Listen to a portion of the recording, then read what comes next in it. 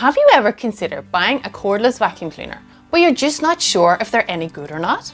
If so, then this video is for you. I'm going to give you my honest opinion on these two vacuum cleaners. One is the Miele CX1 corded vacuum cleaner, and I bought this for around €340. The other one is a beldray cordless vacuum that I recently bought from Lidl for about €70. I'm going to compare the two vacuum cleaners based on their performance in certain areas. To give you a little bit of context, my home is mostly laminate flooring and I have a few mats and carpets throughout. I don't have any dogs inside, so I don't have a problem with dog hairs. However, I do have small children and a wood burning stove. To begin with, I'm going to start by simulating, you know when the kids all come running in through the back door when they have their wellies on. I'm going to simulate this by I'm going to sprinkle some wet sand on the floor, and then I'm going to see how each vacuum performs. I thought in this case that the corded vacuum would way outperform the cordless one, but I actually found neither of them did a great job. The wet sand kept getting stuck to the head of the vacuum. In the end, both of them managed to lift most of the sand. For this one, I'm going to call it a draw. Obviously, there's a huge weight difference between the two vacuum cleaners. Now, I didn't weigh them with, like scales, but I can tell you this, that the cordless vacuum was so much lighter. It just made it so much more convenient to use. So the beldray cordless vacuum wins. I'm going to tell you a secret. I hardly ever vacuum my stairs. But do you want to know why? Because my damn vacuum cleaner is so heavy and cumbersome that it makes this task a health hazard. The cordless vacuum means that these awkward places are hoovered and cleaned in just minutes. The beldray cordless vacuum wins. What about under the bed then? Well, to be fair, the corded vacuum performed fine in this area. However, the little lights on the front of the cordless vacuum actually proved to be really handy in this scenario.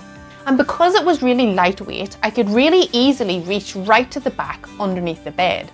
The little light at the front of the beldray cordless actually comes in really handy for those dark little corners. The cordless vacuum wins again. What about over those mats and carpets then?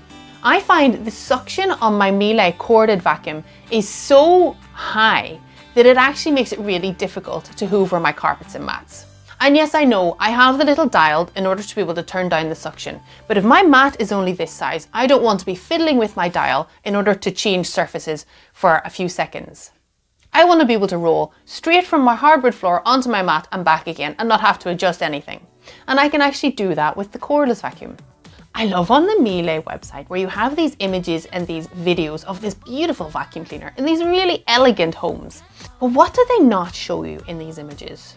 The one thing that gets in the way the most. The damn cord! I don't know how many times I have to lift the damn heavy thing over the cord. Every time I change direction in my house, the wheels are getting stuck on the cord. In this case, the Miele loses spectacularly. I have previously bought myself one of those handheld vacuum cleaners, and this was mostly because after my second child, I had all that hair loss. Most of all the hair used to land on the bathroom floor. I know, a bit disgusting. So that's why I wanted a really convenient way of being able to tidy up. But I found that the handheld vacuum that I bought had very little power and very poor battery life.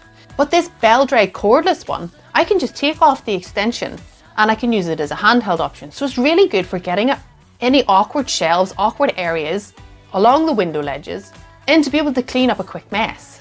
This is definitely a plus for my cordless vacuum. What's the battery life like then? Well, I was able to hoover my entire downstairs and upstairs of my house, plus record all the B-roll for this video, and I still had battery life left.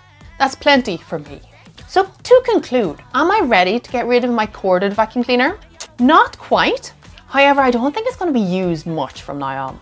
You can see in my little comparison that the beldray cordless vacuum cleaner wins by a mile.